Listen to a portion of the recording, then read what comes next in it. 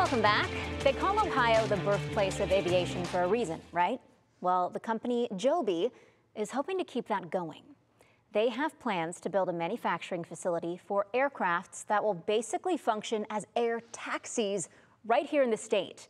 According to Joby's CEO, these aircrafts will hold a pilot and 4 passengers, fly up to 200 miles per hour, and travel as far as 100 miles. So for context for you, according to Google Maps, it's about 115 miles to get from Cleveland to Toledo, so kind of that distance. And these aircrafts will be completely electric. Ohio leaders and the CEO of Joby made the announcement this morning in front of the Wright family home. Today we're announcing that we intend to build on that incredible legacy by building a manufacturing facility for our own revolutionary aircraft right here in Dayton. This facility will support the creation of up to 2,000 more high-quality American aerospace jobs right here in Dayton.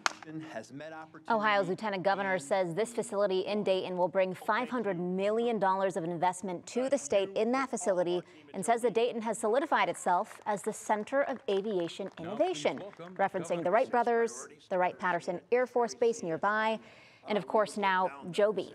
And still ahead at 5, more from Governor DeWine about what this all means for Ohio. But not a bad way to get around, huh? That's amazing. This is a pilot, though. It's piloted. It's not like a drone or anything. Correct. So there's 1 pilot, 4 passengers, and the idea is it can take you from, a distance of 100 miles. So if you don't want to drive something, maybe to the airport, who knows? Wow. That would be pretty convenient. I was imagining, being dropped off at Cleveland, someone jumps out the window, with a parachute. And you parachute. Swinging in, and then you run in. Yeah, I don't hate that idea either.